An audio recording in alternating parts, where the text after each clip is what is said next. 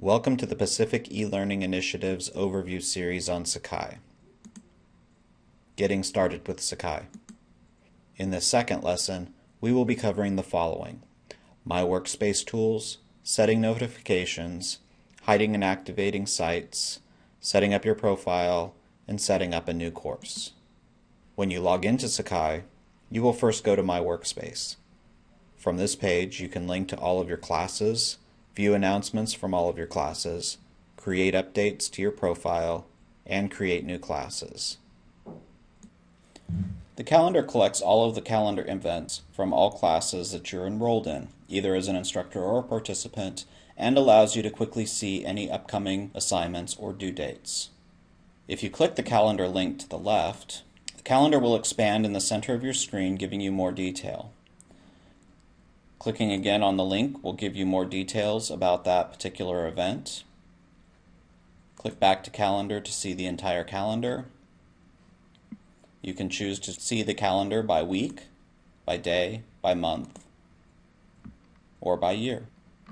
Click back to home to see the front page, and under calendar in the center of the page, if you click options, you also have the ability to sort your event types by priority.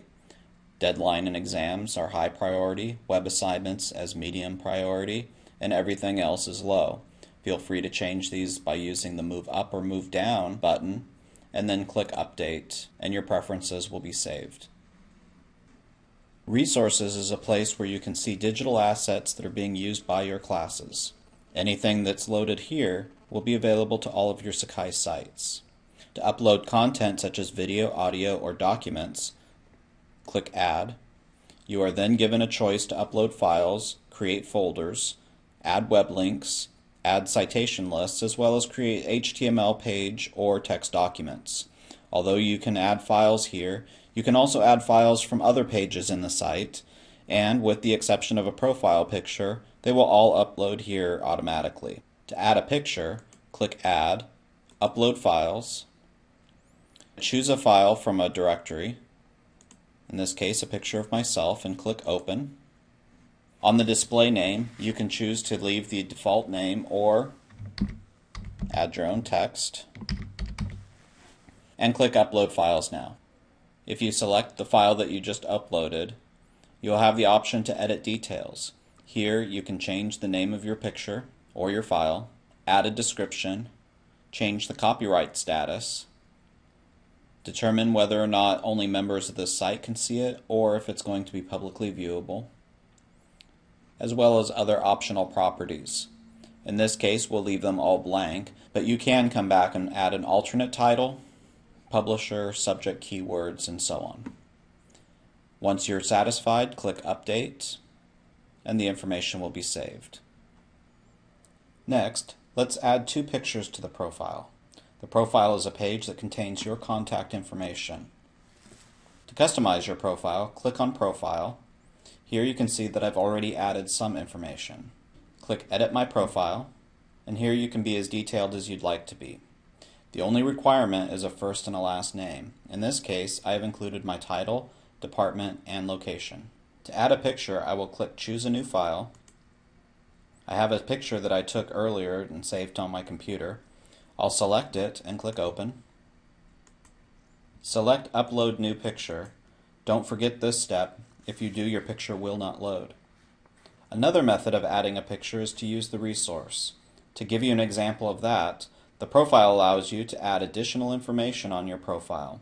In this case, I would like to add a graphic to my profile page that I've already uploaded into the resources earlier this lesson. In the text editor, I will now click the image icon, click the Browse Server button, and you'll notice that the image that I uploaded earlier in the resource folder is now present. Before I click OK, a few notes. Alternative text is a good idea, as this is the text that can be read by software that aids with visually impaired students. Sometimes, if you are using an image that is too big, you can also adjust the height and the width as well.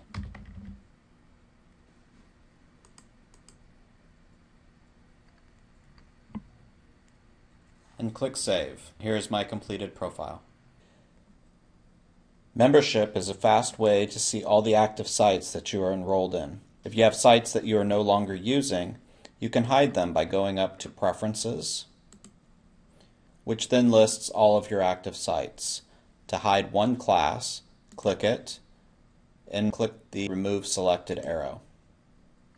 If you want to select multiple sites, Shift-click to select an entire group of classes, and then click the single arrow, which then moves only those courses selected. To hide all sites, click the double arrow for Remove All, and now all of my sites are hidden. Or to bring them all back, double arrow back, which brings all of my sites back. Another useful feature in this section is the Notifications button. Here I can set up my site so that Sakai will email me under certain conditions. In this case, I have it set up to send me any announcement, changes in resources, changes in syllabus, and notifications regarding email sent to any of my sites. For each of these categories, I can choose that an email be sent at the time of the change, or a summary email once a day summarizing all of the low priority announcements, or I can specify that no email is sent. Please note, however, that you will still receive any high priority messages. To start a new course, go to Site Setup. In Academic Term, choose your campus.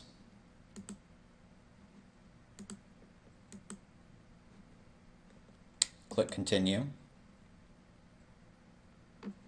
Enter the subject, the course, and the section number.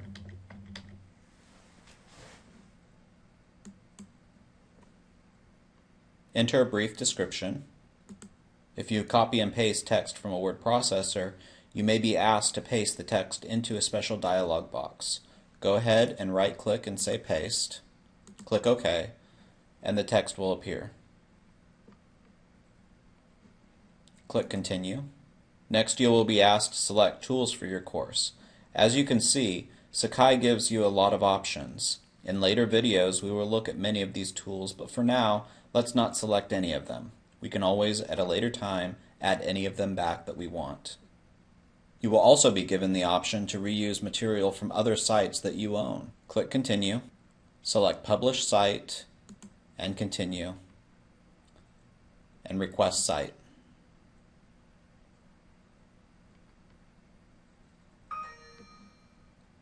You've now created a new site. And now we have created both a profile and a course site. In the next video, we will add elements such as a syllabus, a lesson, and assignments to our sample class.